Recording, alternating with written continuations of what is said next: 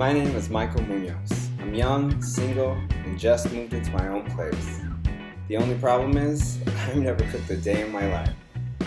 Join me each week as I try to master one recipe at a time. This is Cooking with Michael.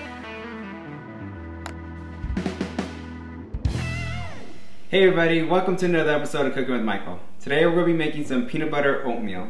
And what you're going to need: peanut butter, steel cut oats, a cup and a half of water, blueberries, a saucepan, and a bowl.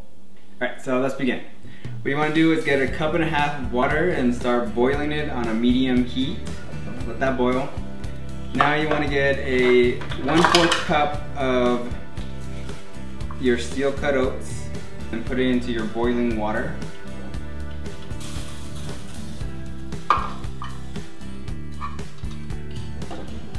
Alright, so after you put your oats in, just constantly stir it. Just follow the ingredients in the back.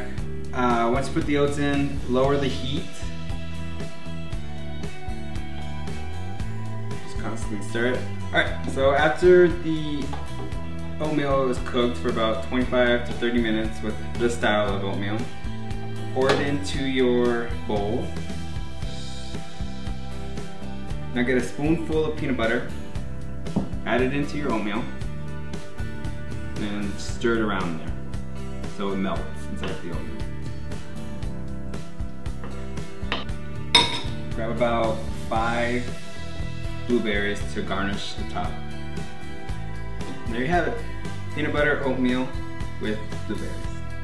Alright, thank you guys so much for watching. Remember to find me on Facebook, Instagram, and Twitter, and I'll see you guys next week. Bye.